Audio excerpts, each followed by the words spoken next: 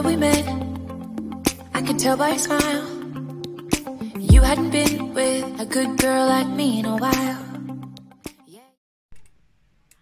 Hello guys!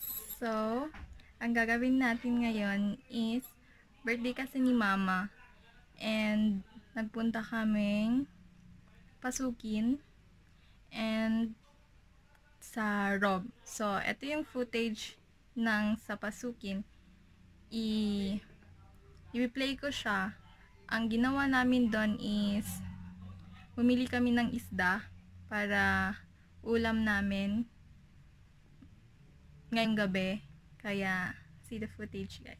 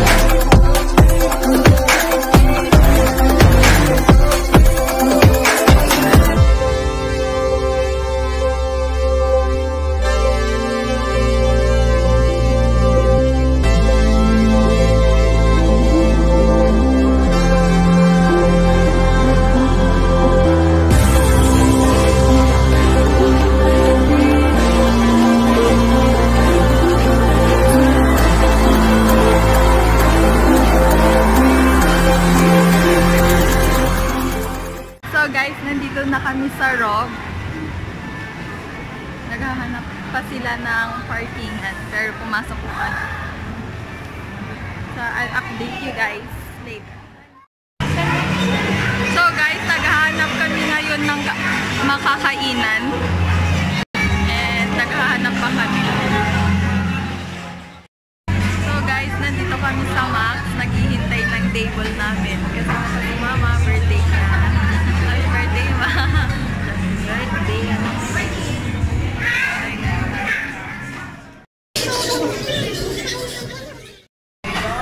So guys, hinihintay lang namin yung order namin. Pero nandito na yung drinks and soup namin.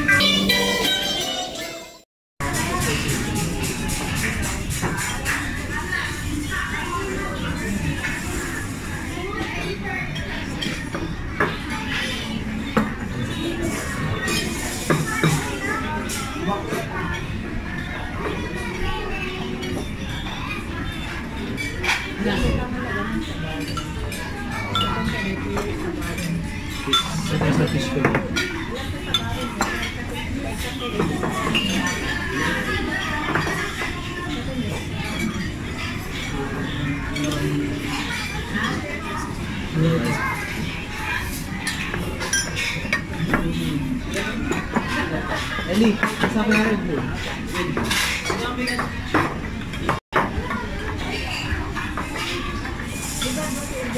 So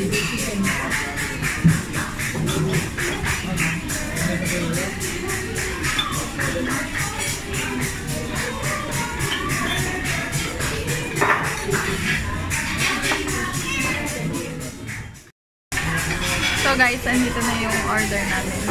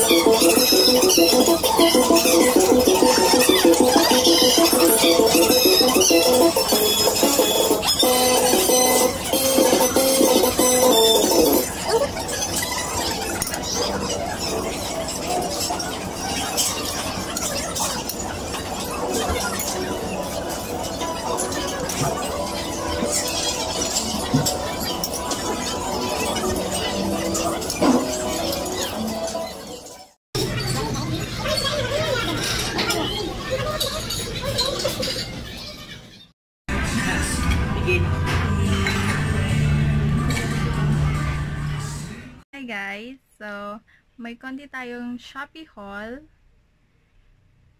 Kadarating lang kasi yung mga iba kong in-order. So, ito yung isa. Tripod. Ayan siya. Buksan natin.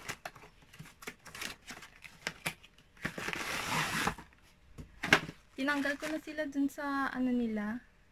Kasi 2 days na yata sa akin to, pero ngayon ko lang sinyon. Ito siya. Ayan. And kasama nung tripod na malaki is tripod na maliliit.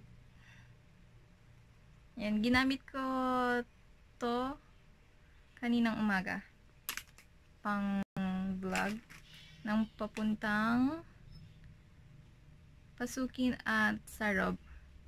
And ito, kadarating lang to kaninang umaga.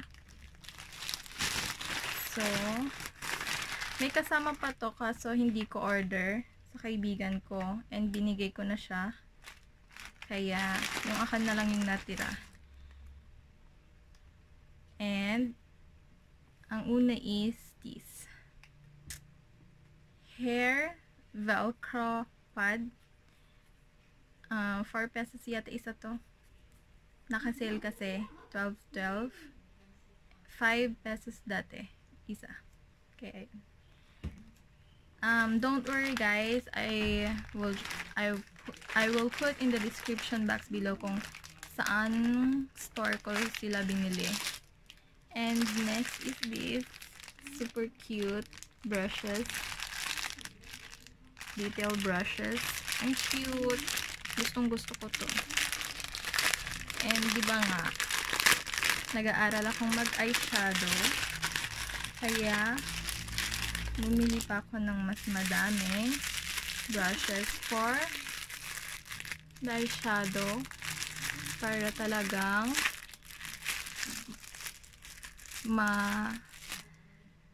ma-perfect yung paglagay ng eyeshadow.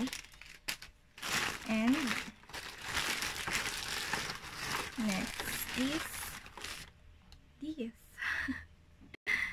nag-try ako sa falsies applicator. Tama ba yung pangalan? Dito. Tingnan natin dito sa papel. Oh, Eyelashes applicator pala yung pangalan niya, hindi falsies applicator. And last, sabi ko sa inyo eh, little lang to, konti lang yung Shopee haul natin. Last is this, the Real Technique brush. And alam ko hindi siya original and wala pa tayong budget for the original, so sa Shopee muna tayo. And sa tingin ko maganda naman yung quality ng brush na to, so tingnan natin.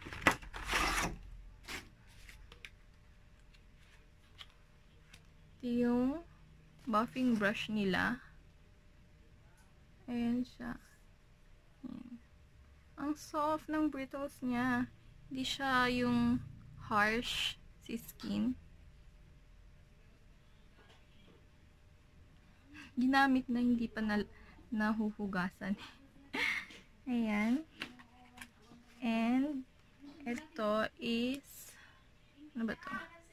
Cheek brush. Cheek blush. Ayan. And second one is setting brush. Dine-demonstrate ko talaga, no? And alam nyo naman to eh. Itong mga tong brush. Ah! Nahulog.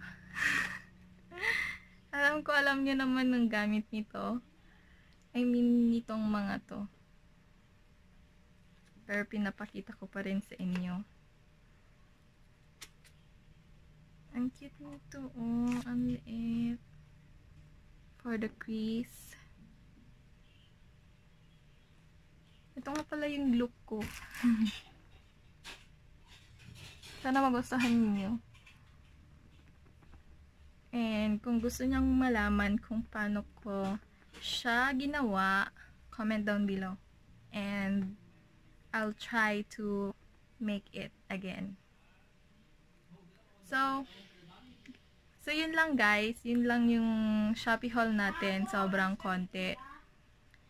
And kung gusto nyang gumawa ulit ako ng Watson's haul or Shopee haul, please comment down below.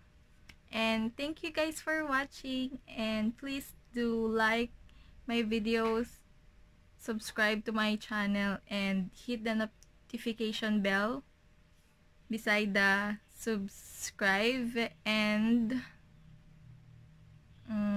follow me on my social media. I will put that in the description box below with the Shopee mall that I get these products. And abangan nyo sa ang next video ko. Baka may ipapag-giveaways ako or mama ko ulit, or sa next video ko maybe dun ko siya sasabihin kung ano yun. And thank you guys, bye.